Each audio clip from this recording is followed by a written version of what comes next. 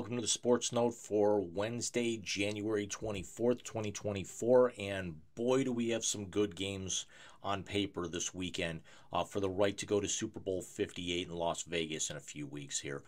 In the NFC, we've got the upstart and the ultimate underdog Detroit Lions going on the road to play at the San Francisco 49ers. You're going to have Jared Goff, a former number one overall pick who basically got shipped out of town in Los Angeles, going up against Mr. Irrelevant Brock Purdy, who we all were kind of wondering what he was going to look like healthy throughout the playoffs last year. Naturally, that didn't happen, resulting in San Francisco's earlier than anticipated exit. Speaking of it, than anticipated exits, you go over on the AFC side. You've got Patrick Mahomes, who's now looking for a third Super Bowl title in 4 years, going up against Lamar Jackson and the Baltimore Ravens.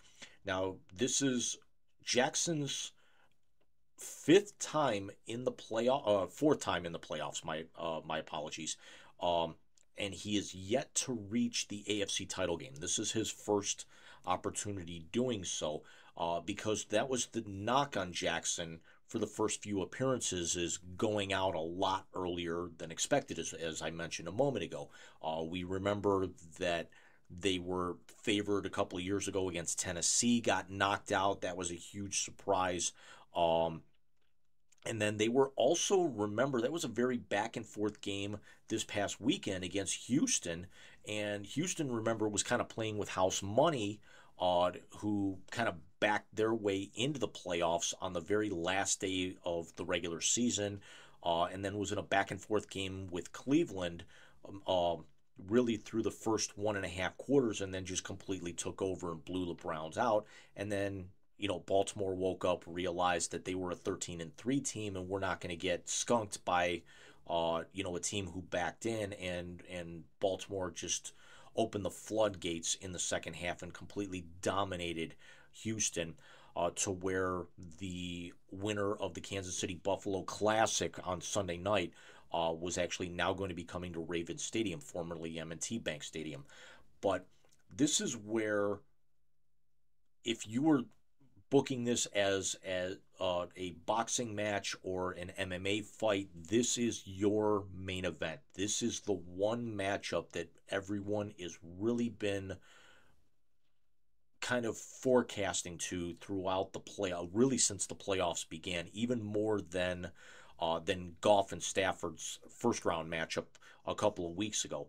But you've got Jackson, who's right now the favorite to win his second MVP here before too long. Really, when the awards get announced here in the next couple of weeks, going up against Mahomes, who's got 2 Super Bowl rings and 2 Super Bowl MVPs on top of it. And then also just beat Josh Allen again in the playoffs. And that's actually where Lamar has to stop thinking ahead and just kind of stay in the moment. Now, I know I've been a very, very large critic of Lamar Jackson in the past, and I always said that, the book is still out on him. He's a great talent. Don't get me wrong about that. But he's also the best running back under center in the National Football League. And yes, that is true. But let's also keep in mind that Jackson did throw for over 3,500 yards, 24 touchdowns, 7 interceptions this year.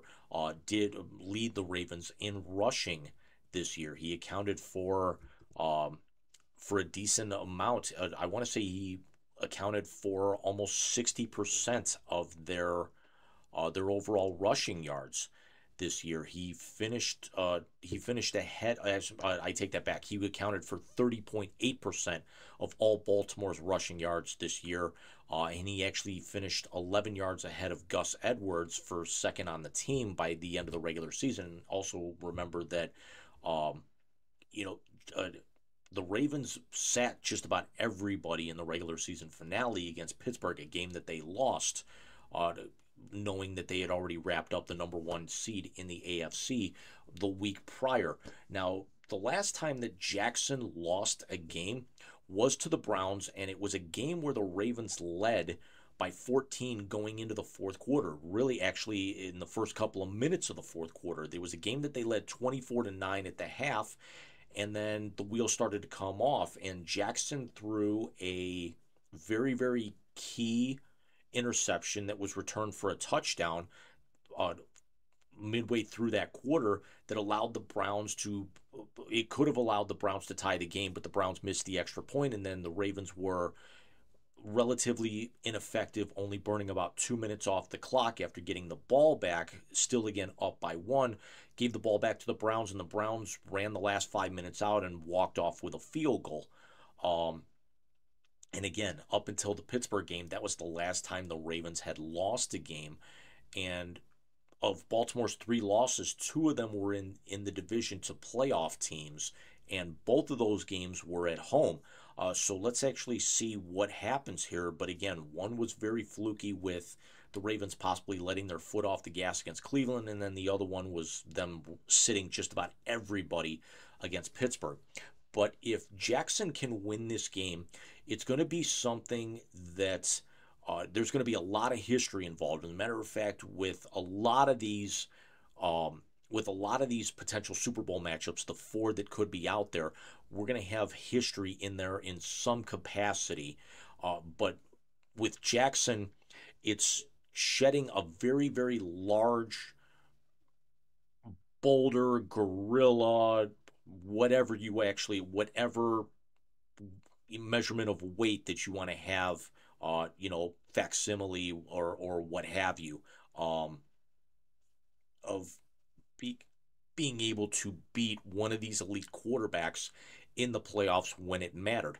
Now, a lot of people are going to say that, um, Patrick Mahomes is the number one quarterback in football, and they're absolutely right. He doesn't have the MVP, you know, caliber numbers this year that Lamar Jackson does, but he's got the wins when it mattered most. Patrick Mahomes is 0-3 in the regular season against Josh Allen. He's 3-0 in the postseason when it's mattered most, including this past Sunday, where Allen's decision making got the better of him very, very late in that game. Take the missed field goal completely out of the equation here.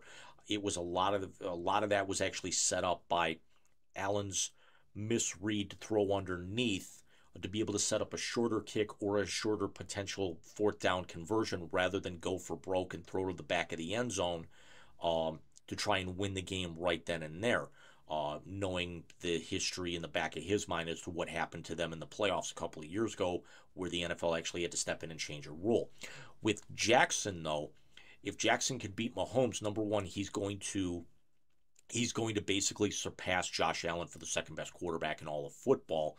If you really sit back and think about it, he's going to punch his first ticket to a Super Bowl. He's also going to let Patrick Mahomes know that, hey, I'm not going anywhere, and I'm coming quick, because regardless of who comes out of the NFC, if Baltimore can win this game against Kansas City, who's again going for back-to-back titles in 3 and 4 years, Baltimore's going to be the favorite in that game.